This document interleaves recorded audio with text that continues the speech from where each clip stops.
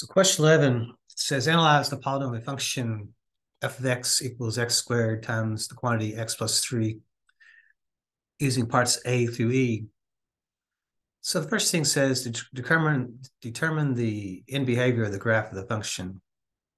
So this is where they want that power function. So notice that the power function is going to be the degree of the polynomial. So notice how we have a degree 2 and then a degree 1 factor. Together, they make a degree 3. And the leading coefficient's a 1. So y equals x cubed would be how this graph is going to behave. It's going to behave like a cubic function. So to find the x-intercepts, remember we just set this equal to 0. So we set x squared times x plus 3 equal to 0. We set y equal to 0, in other words.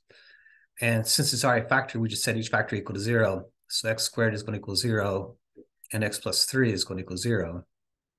So x is going to equal 0, and x is going to equal -3. And also, as far as multiplicities go, since this was a power of 2, this has a multiplicity of 2.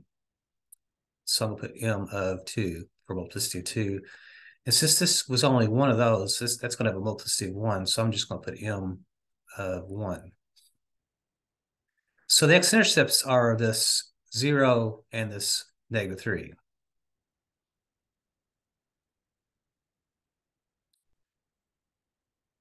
So the x-intercepts we got. Now the y-intercept, we're going to have to set x equals 0 to solve for y.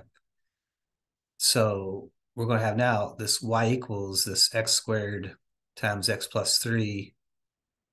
And we're going to replace x with 0. So y equals 0 squared times 0 plus 3. That's going to be 0 times 3, which is going to be 0. So the y-intercept will be 0.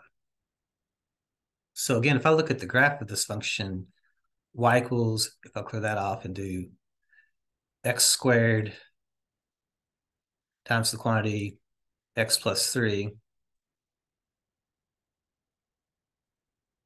if I graph that, most of my window's all messed up. So hit zoom number 6. Notice that it does have an x-intercept at -3. It does have an x-intercept at 0. It does have a y-intercept at 0. So that's kind of verifying what we've got so far. So it says determine the zeros of the function and their multiplicities. So remember, zeros are the same thing as x-intercepts. So we've already did all this work up here.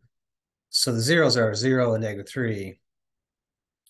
So based on what we saw up there, the lesser 0, which is the -3, has a multiplicity of 1. So the lesser 0 of the function is a multiplicity of 1. So the graph is going to, remember, multiplicity is 1, it's going to cross. So it's going to cross, the graph of f crosses the x-axis. And it's going to cross the x-axis at that x-intercept, which is going to be -3. The greater 0, which is the 0, that had a multiplicity of 2 because it had a power of 2. So there's 2 of those.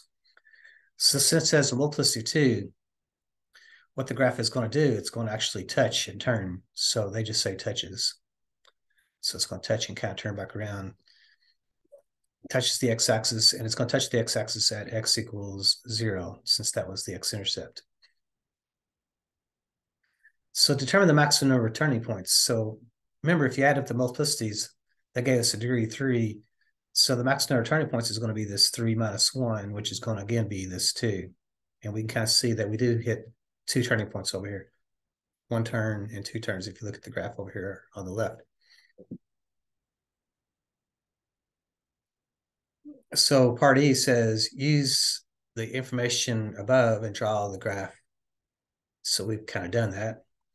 And it looks like our graph looks like this last one here.